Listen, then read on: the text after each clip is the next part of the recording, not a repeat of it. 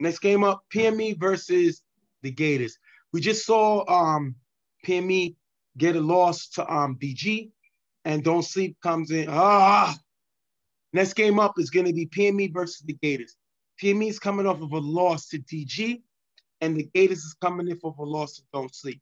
We're not really going to say much about the Gators because we spoke about them earlier. On the other side, PME, listen, they're trying to show the fact that there can be a top team. Hurts them that they had just lost to DG, but they got to win this game. They can't keep it close. They need it for the standings because at the end of the day, even if you have a team in your division that beat you, if you could finish with a better record, then that's all that matters. So they got to look at it as we're trying to beat Gators as quick and fast as possible, especially after our last loss. Yeah, they got to show, they got to come out guns blazing in this game. They should know that the Gators have a team that has no direction, barely had, if they paid attention to them that last game, they have a lot of holes on both sides of the field. So they have an opportunity to exploit that because they have ultimately more talent on this PME team, and they got to use that to their advantage. They know that they came from a big loss to them Gators. They got to come making this Gators team pay for the loss that they had against the Gators. They have to take their anger out on them, like I say, and they got to just put this game away quick. If they don't, it may hurt them at the end of it may hurt them in the end. We're going to jump right into the game. After getting the first down, this by Rico closed the Shane open in the gap for a decent game. If you look here, nobody fills the gap that Rico is coming in from, and he leaves it wide open. Third down, Ralph finds Jaquan open in the front of the end zone for the touchdown. If you look here, Ant and Isaiah are not communicating on the sideline. Gene is going to get the extra point. 7-0, PME strikes first. Miscommunication, especially on this play here, as you see Ant and Isaiah not communicating as he goes trying to pick up tone when that's supposed to be assigned to Ant. So they're confused, and ultimately they leave Jaquan wide open in the front of the end zone. Nelson gets the ball on 4 rush. He throws deep to Isaiah in the gap, picked off by Pablo. PME gets the ball back. If you look here, Prodigy was open short. Listen, Pablo's their draft pick. This is what he's here to do. He's here to make plays and do whatever it takes to get this team to get a win. And that's what he's doing here. I think he needs to be more involved in the offense. Rel is having a great season at quarterback, but Pablo needs to be more involved in that offense. On the defensive side of the ball, he's locked in. Great interception there. Rel with 2 passes in the gap for a nice gain, getting them a first down. Rel throws a Pablo in the gap for a decent gain. Second down, Rel goes deep to Chad, cutting in the back of the end zone. Chad tries to catch it with one hand, but the ball is dropped. 4th down, Rel throws a Chad on the sideline. Chris just misses the tag. Chad with blocking from Pablo, runs on the sideline, dives into the end zone for the touchdown. 13-0 PME. The question was this a tag by Chris? First of all, I'm going to give you the fact that I love the fact that Rel threw the ball to Chad. It couldn't connect. He came back to him. Pablo's, like I said, do whatever it takes to win right here with a great block. And Chad gets in the end zone. The question is, was this a tag by Chris? Ultimately, I'm going to say that this play was close. And you know that those close tags are really hard to read. If you look here, and I'm going to slow it down, it looks like Chris could have gotten a finger on him or a couple of fingers or whatever. You know that those fingertip tags are hard to read fast motion, and it looks like he just misses him here. As Chad is running the sideline, a huge block by Pablo, getting in the way of 2 guys trying to run after Chad, and Chad using the IQ that, to dive in the end zone. He dives right as Isaiah makes the tag. That Chad reaches in for the ball for the touchdown, just gets it. Great play overall by the offense, and Chad dives into the end zone. He made up for that big drop downfield by running into the end zone here. Second down, Nelson is blitzed and sacked by Tone. Third down, Nelson with blocking from low, throws to Brandon on the sideline, caught, but it's called out of bounds. Gators have to punt. They don't look great. They look the same way they looked the first game, not to be able to move the ball. They're going to have to punt there. Second down, Rel throws a Chad in the gap, picked off by Prodigy. If you look here, Fish is open short. That is a great play by Prodigy. This is a guy I've always thought should be somebody to take it to the next level. And this is why, because he's capable of making plays when given an opportunity. Great interception there. And this is crazy that this is the thing about this is Rel was going to Chad a lot in this half.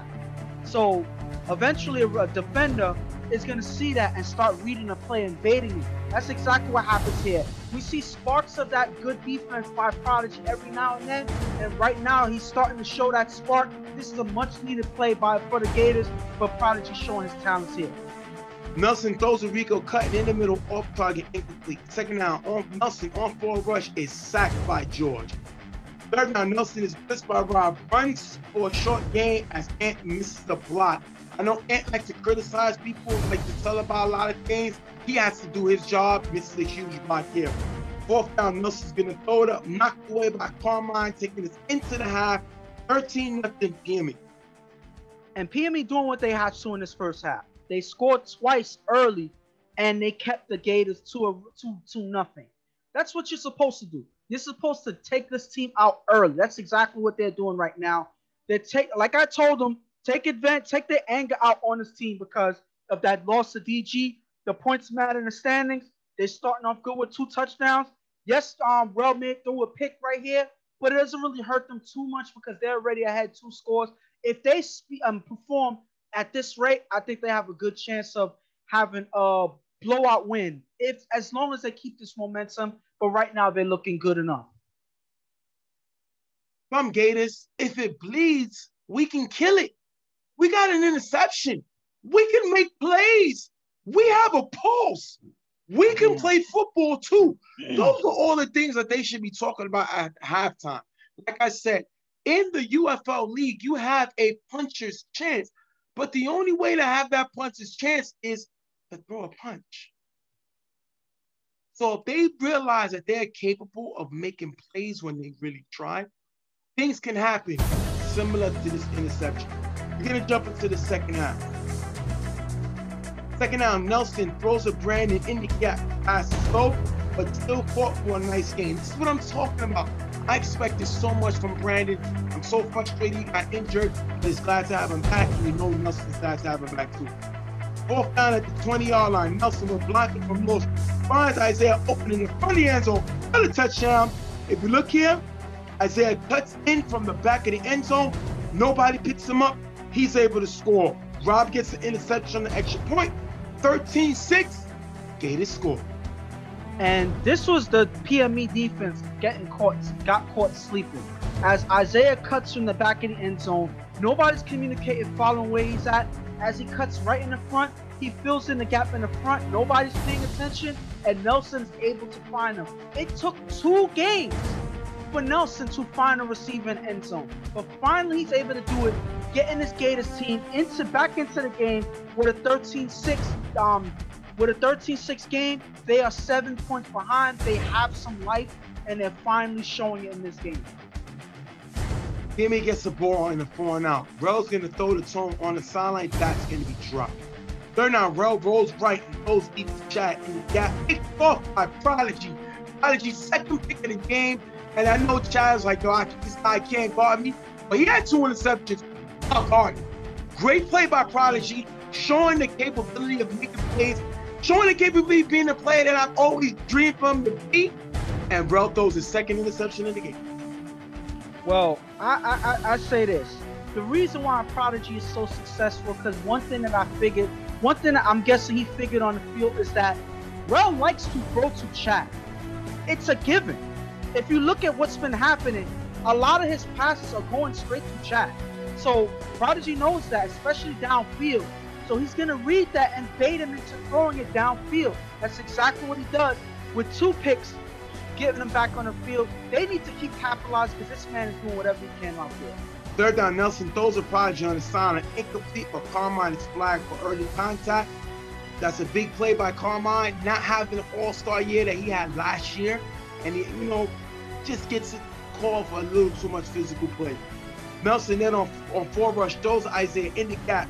With contact from Pablo, the pass is dropped. Pablo is going to do whatever it takes to win the game. If that's catch a kick, if that's make a block, if that's knock somebody out, and if he dies, he dies. Great hit by Pablo here, knocking the ball out. Fourth down, Nelson will block it from those of Rico in the gap, 50-yard line, knocked away by Tone, turnover on downs. Gators cannot capitalize on the interception. And this is PME waking up after that touchdown that they gave up on defense that last drive. They wake up, they're locking up. Even though Carmine got early on that one play, it didn't rattle him. You see Pablo with this big knockdown here, with this big defensive play here. You see Tone getting his hand in on this pass to Rico here. So again, that flag did not slow down their defense at all. They were able to stop the biggest plays of the drive and prevent them from this Gators team from getting the first down. Good defense by PME. Third down after a short pass, Brothers blitz and sacked by Rico. PME after punt. This is what they need Rico to be. A guy that's capable of doing everything and anything, and he comes away with a huge shot. Great play by Rico there. Second down, Nelson goes to Brandon in the gap for a nice game. Third down, Nelson on forward rush, goes to Rico in the gap, picked up by Jaquan. If you look here, Chris is open in the gap. Jaquan got to be an all-star, making his second all-star in a row, and he's showing the capability of not only making plays on both sides of the ball, but being a great leader. Great play by him there, showing by doing and doing by showing. Fourth down, after a few plays, Gators got to stop the first down. Rell on forward rush, throws the Chad in the gap for a decent game, picking up the first down. Ending the game, PME coming away with the win, 13-6. Listen, you said in the beginning of the game that PME has to put up numbers or whatever because they're fighting in the standings. Yes, that is important. But right here, the win was just as important. At the end of the day, this team did not look good leaving that DG game. When they lost that game, they were at each other's throats in the beginning. Before this game started, they were arguing, they were fighting with each other, arguing about who did this, who did what, who's to blame here, whatever. But as soon as this game started, all of that went out the window. So I gotta give this team some credit. They were able to refocus themselves on this game and put them away. I got to give credit to Doughboy, to Jaquan, to Pablo, to all of these guys, to Rell, because they showed, to Carmine even, they showed a composure. Once the next game comes, they're able to refocus, and that is why, even though they could have did better in this game, I think this was a good win for them, a much needed win for them to show that they could keep control when it matters. Listen, Rell is playing great this season. If you look at his numbers, I think it's 13-3. Great season he's having. He had a good season last year. I think it was kind of under the radar, but this guy shows he's a very capable quarterback. Shouts to him for coming away and bouncing back off that win. This defensive PME, listen, they make plays. Right now, they led the league in interception last year. This year, they're in third with 8. Now, they still struggle pressuring the quarterback, but they got 7 sacks this year, tied for 8. So they're playing better on that side of the ball. But this offense, as long as they're going to keep, Brother's going to keep putting them in a position, they're 5th in scoring. So as long as he keeps putting them in a position to win, they're 6th in defense. The other side of the ball, things going to take care of itself. Pablo showing he was a great draft pick. Even though Doughboy moved back in the draft, was still able to snatch him up. Listen, this team is capable of making plays and winning games. As long as they continue to have fun, they're going to make plays. Chad is the Rell's go-to guy. And he's the 2 of the one punch he has with Jaquan. Don't forget Shane, other guys on this team, Pablo on the offensive side of the ball. He has a lot of playmakers and they're well. On the other side, listen, Gators are going to be the Gators. They showed some life by Nelson being able to find Brandon. They showed some life as Rico coming away big sack, making some plays. They showed some life for Prajay with 2 interceptions. Again, this team has a puncher's chance, but they have to throw the punches, and Ant must remind the team of that. Yeah. The thing about it is, like I said before on that last game, they have the opportunity to make plays happen when it counts. They have enough talent to get it done. They just have to have more cohesion on this team. Rico and Ant has to be on the same page, especially on defense. They got to communicate more Because as you saw, Prodigy was able to make some huge plays on defense. These guys are able to make plays. You had Mark had an interception the last game. So these guys are able to make plays when it matters. But they got to be on the same page, and they got to show cohesion out there. They have to communicate more. I believe if their defense is able to put pressure and make things happen, I believe that that's going to be the spark that their offense needs to make things happen. We're going to wrap this one up. PME coming away with the win over the Gators, 13-6. We're going to see you out the next game.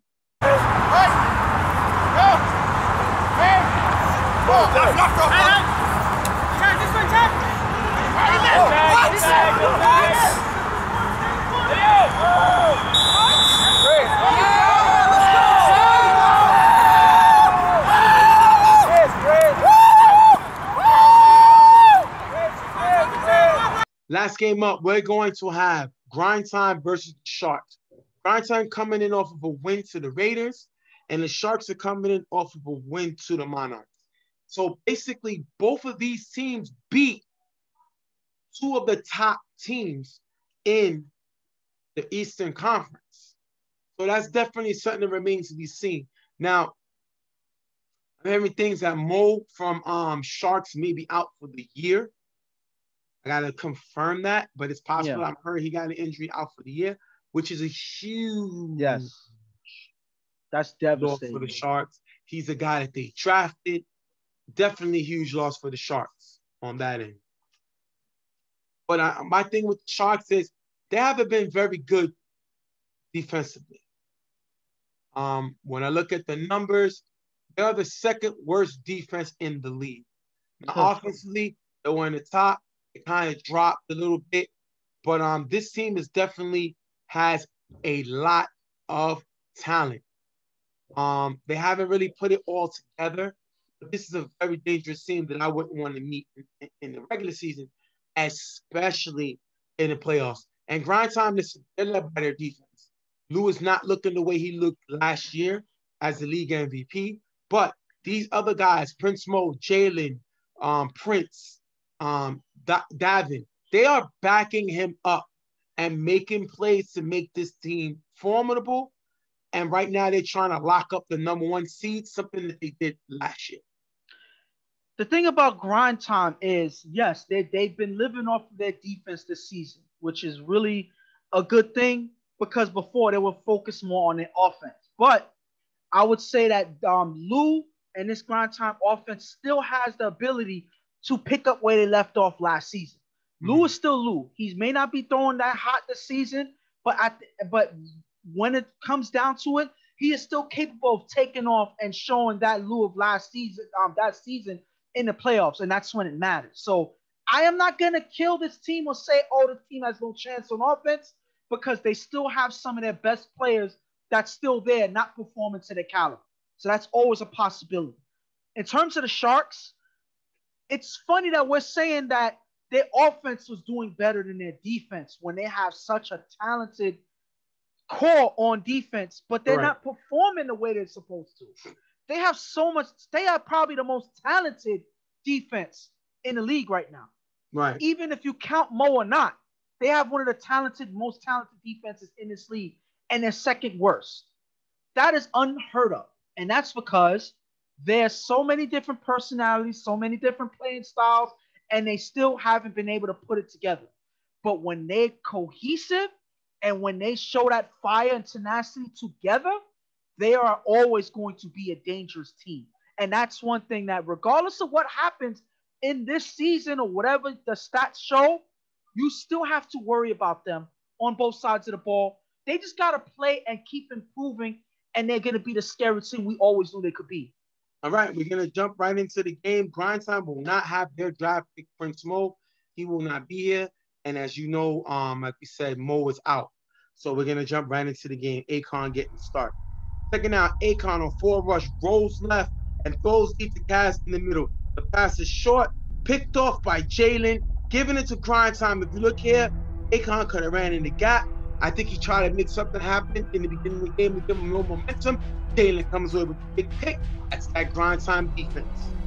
The thing about this is, Akon is fast enough to make a big play on this class in this play right here. He had the whole gap and the sideline. This could have been a 20, 30-yard run if he wanted to make that attempt.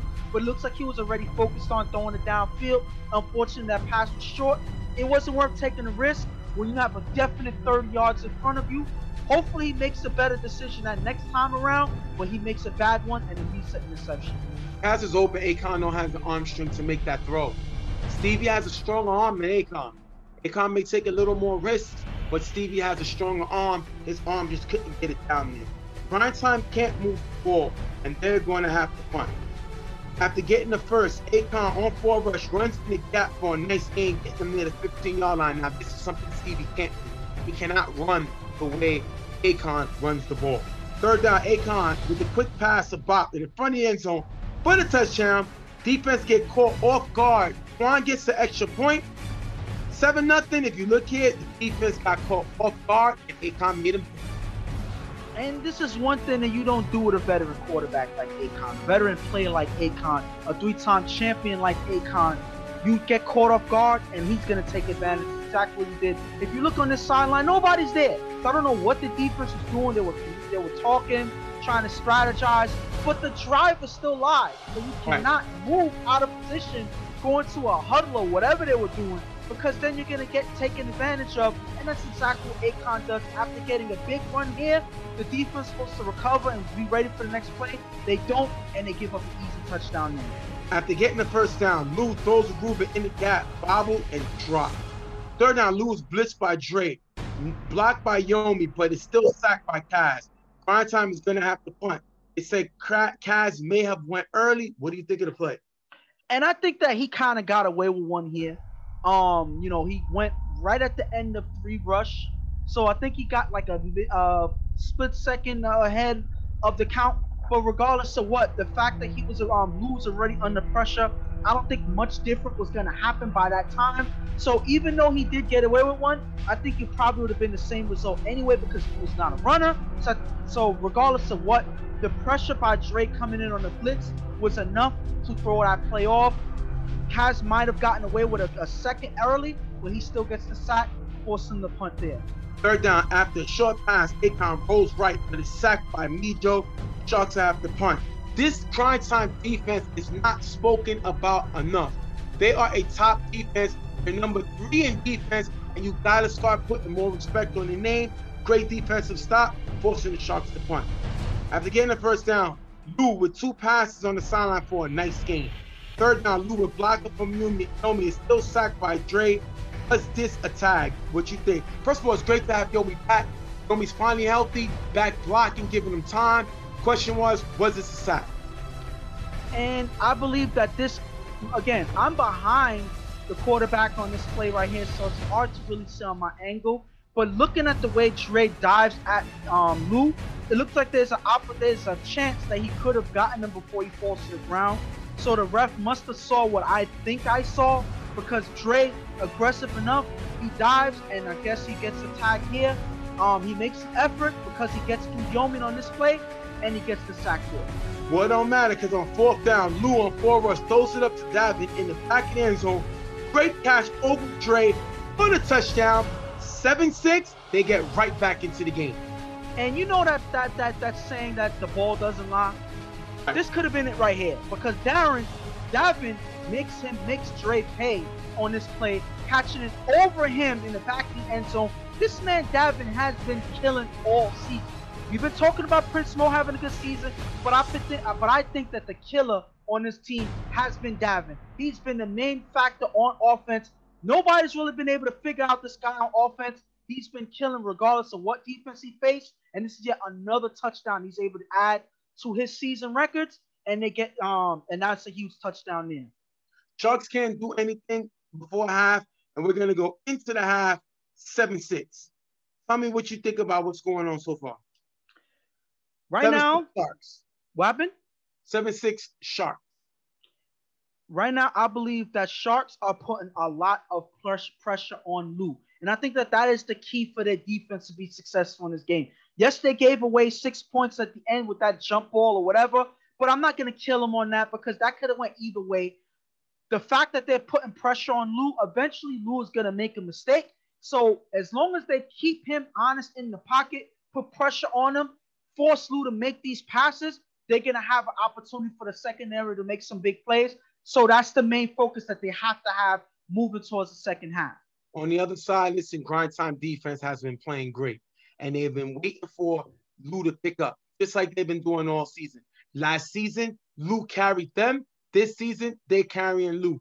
Nobody complains if the defense gives up a touchdown. Lou scores, everybody's cool. If Lou don't score, the defense make a stop, they're cool. So it doesn't matter how they win. They just find a way to win, which is why they lead the division right now. We're going to jump right back into this game. We're going to jump into the second half. After getting the first down, Lou throws a Rob in the middle, drop, picked off by Ja. Sharkz get the ball back. They're very glad to have Ja back, especially that Mo is probably done for the season. Ja with a great catch, interception. I'm sorry. He's a former All-Star. He's definitely capable of making big plays at the corner position. Great play here for the interception. But this guy, Rob, has to catch this pass. This is not Lou's fault. A lot of these passes that Lou threw on interceptions, sometimes pick sixes, a lot of them were not his fault. A lot of them were a lot of them were caused by drop passes, deflected passes. So these things like have been killing Lou all season, and it doesn't change here as Rob here drops a touchdown, a pass in the middle of the field that could have led them towards the end zone, and that leads them to get an interception going the other way. Akon gets the ball back with 3 passes in the gap for a decent gain. 4th down, Akon at the 40-feet line. The blocking from Day, he throws a Meek in the gap, drop, turnover on downs. Meek was frustrated, thought he made this catch. I thought the ball came out. I thought he didn't have it long enough. He has to be able to make these catches. A lot of people call him 50-50. I've called him 50-50 because he's been inconsistent, and this is a big drop he's going to have. That's going to give Grindtime back the ball. Lou with 3 passes in the gap for a nice game. 4th down, Lou on 4 rush, rolls right, throws a Rob in the back end zone low and picked off by Herbie. That's going to be a touchback. Listen, that is another interception by Lou. Herbie, a former UFL All-Star. Herbie, a former UFL All-Star MVP, is a capable playmaker, and he makes Lou pay right here for a bad pass turnover. And this is because Lou is under pressure. Like I said before the end of at the end of that first half, you put pressure on Lou, it's gonna make him inaccurate here. They force him to roll out. He throws the pass low, and it leads to interception. Herbie makes a great dive interception. So again, he was throwing it low, but Herbie makes a great play to get the interception for the touchback. That's the way to read the play and be there for the ball and make something happen with that one there. Sharkz is going to get the ball back. As you can see, they're not able to make any plays, and they're going to punt. If you look here, Bo is going to be on the return. He's going to get through the gap, run all the way down the field into the end zone for the touchdown. 12-7. They're doing it with special teams, backing up their quarterback when he needs their help. 12-7, Grindtime. I don't understand why you would throw the ball midfield to Bo. One of the worst people on this team you throw the ball to. Because this man is known for running back kicks and punts. So why would you give him the ball in space? That's the worst thing you could do. As you see him get the ball, he runs right through the gap. Nobody's able to catch him, runs into the end zone. I'm throwing this ball out of bounds at the 48. I'm forcing him to make some plays. Don't give him the ball on the punt because Bo is too fast and elusive to give him the opportunity to run that ball back. They did, and he's able to get into the end zone here. Akon gets the ball. Remember, the clock is moving with a little time left. It's 12-7 Grindtime. Akon on 4 rush, it's sacked by Mijo. After getting the first down, Akon throws a Herbie open in the middle for a nice gain. If you look here, Bo points him out late. 3rd down, Akon is blitzed by Anthony. Akon runs for a short gain, but it is called for the flag. Holding, that's going to bring him back. What you think of the play? This was clearly holding, and this was unnecessary because, yes, Anthony got by him, but Akon is fast enough to get by Anthony anyway. So let him roll out. If they didn't try to do too much, he pulled Anthony down with him. That is a huge hold that brings the offense back, losing 10 yards. Akon's going to get the ball with blocking from Stevie. Throws and Meek on the sideline, getting to the 3-yard line. Last play of the game. Akon throws the job open in the front of the end zone, off target, incomplete. End of the game, Grindtime comes away with the win, 12-7. This could have been a walk-off right here. Job wide open in the front of the end zone. Akon just missed this throw. That's all you can say.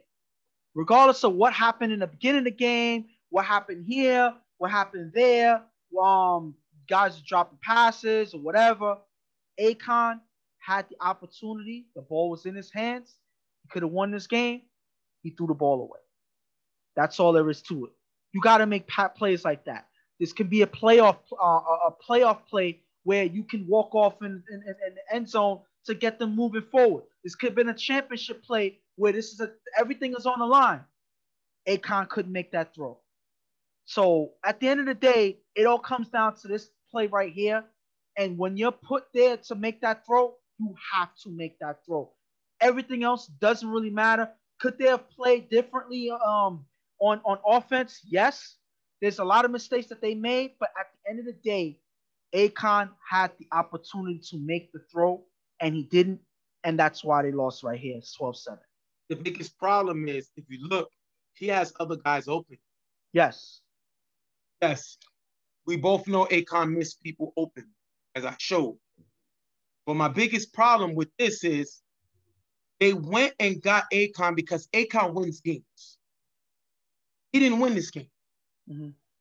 And, you know, I seen during the game, Orlando had an argument with Stevie.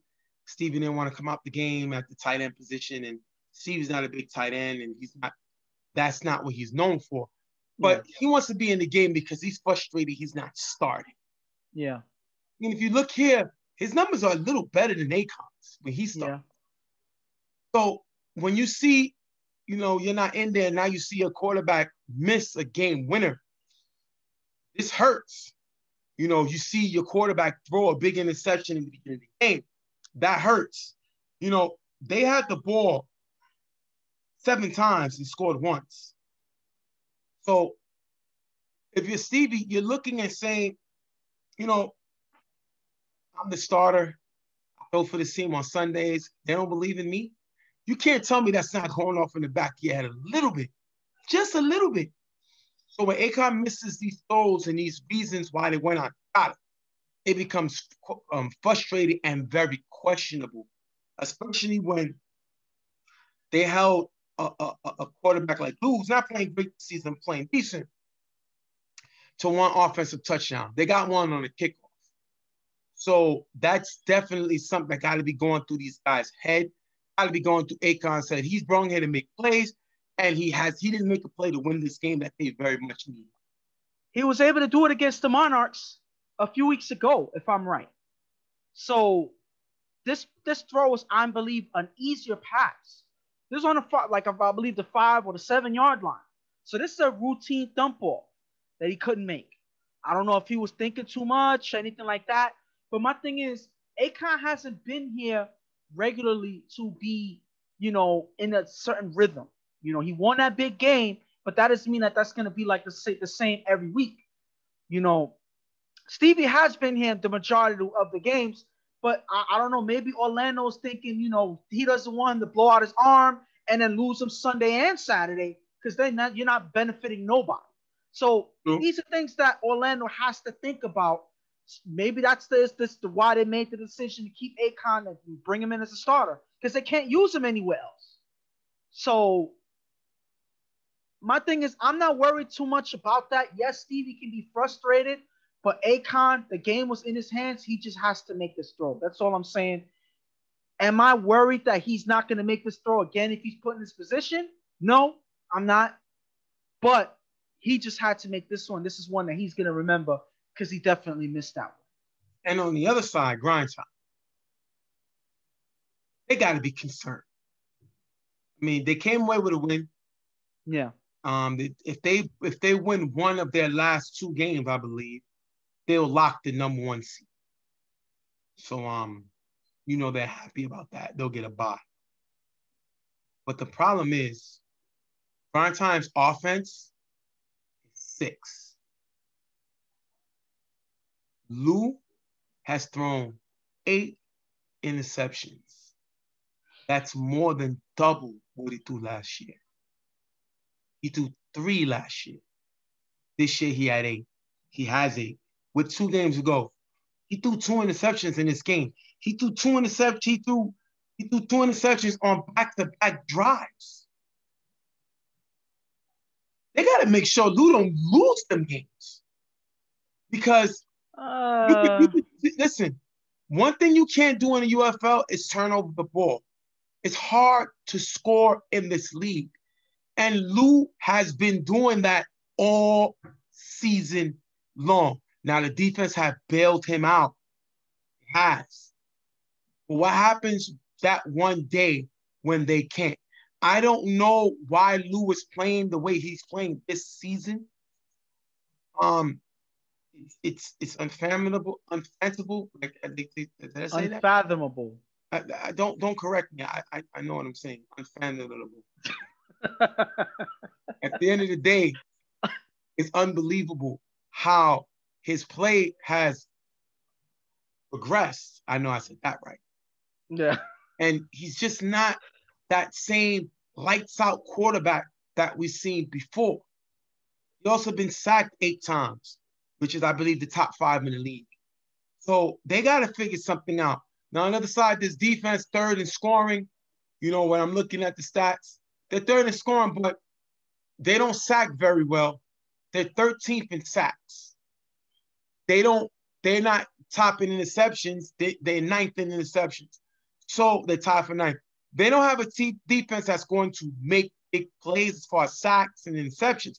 They just make stops. They bend but don't break. But if Lou continuously makes these turnovers, they don't got the defense that's going to go out and be able to take the ball from the other teams. They're going to just try to hold the fort, and eventually they're not going to be able to make a stop. But I'm going to be brief and say that it's not all Lou, because one of those interceptions was from a drop pass. And that's also something that's been happening to Lou all season. Guys having routine passes in their hands, they drop it, the team gets a pick. Sometimes those will run back to for 6 on the other side. So just like Lou is struggling, these guys got to play for him and catch these passes. When they're dropping these passes, it forces Lou to do more, and that's when he's least accurate. So they have to protect him. The a big thing that Yomi's back. He's able to protect them a little bit more. Lou can be more comfortable in the pocket. But these guys got to catch his passes when Lou throws him the ball, because if not, Lou is still going to be forced to do too much, and they're going to be right back to what they've been going through all season long. We're going to wrap this one up. Possibly the next show. Yeah, the next show we'll show the candidates of who's up there for the awards. Yeah. The All-Star, we're going to try to get an All-Star preview video for y'all really quick. They're going to be 21 All-Stars this year. Mm-hmm. We're going to have 2 to 3 a team. The team in the championship game, the players that make the All-Star team will not be allowed to play in the All-Star game. Just to let you know, that is a league decision. So if you are in the championship game, even if you want to play the All-Star game, you will not be allowed to play the All-Star game. I will hope you will come and get your stuff, because especially with the theme we have in this year, and we'll talk more about that. You'll see that on the All-Star preview. Short little video, nothing really crazy. And then we'll have an All-Star video. But we're almost home. 2 weeks left. Counting this week. So I hope y'all guys ready, almost at the end of the season. We're going to wrap this one up. On behalf of Real Tough Talk, I want to thank y'all for being with us. I'm Stephen J. That's my partner, Ghost. And we're going to see y'all guys next week. Filming the last 2 episodes. Last 2 weeks in the season of Real Tough Talk. We out of here. See y'all later.